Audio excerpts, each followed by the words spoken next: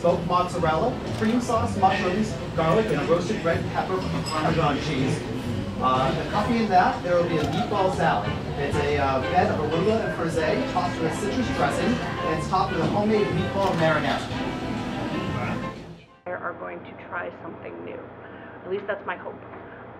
It's a lot of people, when you have, especially when you eat out a lot, you have your favorites, and the favorite restaurants are great, but there's so many in the area, and it's not just Northampton. There's so many in the Pioneer Valley. Just doing this, I've found like 100 that I didn't know about. And so because of that, it's going to get you out to do new and interesting things in a really cool way. The other reason you should love Dishcrawl is that if you've ever had any trouble deciding on what you want to eat, we'll take care of it. Because you're going to get 3 sampler platters and then a dessert. You don't have to order. You're going to get to try it for the first time, and you don't have to worry about ordering the entire entree and then finding out you don't like it. You're only going to get a portion of it, which is great. So it's less risky. It's definitely less risky than having to decide on that one thing.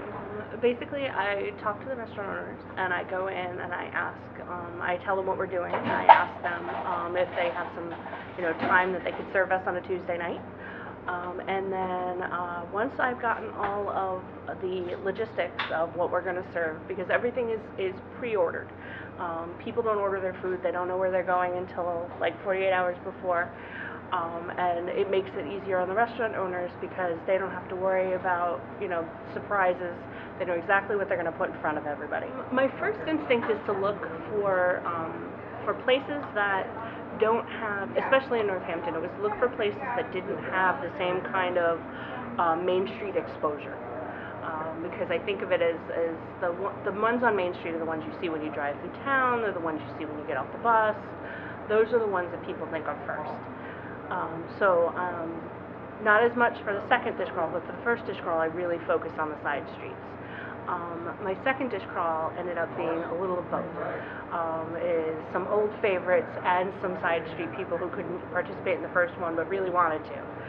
It was because it was graduation weekends, like back to back during the first one, and they were just overwhelmed. So I said, we'll do another one. One of my friends, and this falls under me being humble, when I first started doing Dishcrawl, a friend of mine said that the price was a little high, but they're getting food and entertainment. And I said, what on earth are you talking about entertainment? And she goes, you're funny. And I went, okay. But I definitely got, I hand out surveys at the end, and everybody, they didn't specifically say thank you for the comedy hour, but I got the feel that my friends nailed it, that people really did enjoy how I led the crawl. So I feel comfortable that I could definitely lead a good event.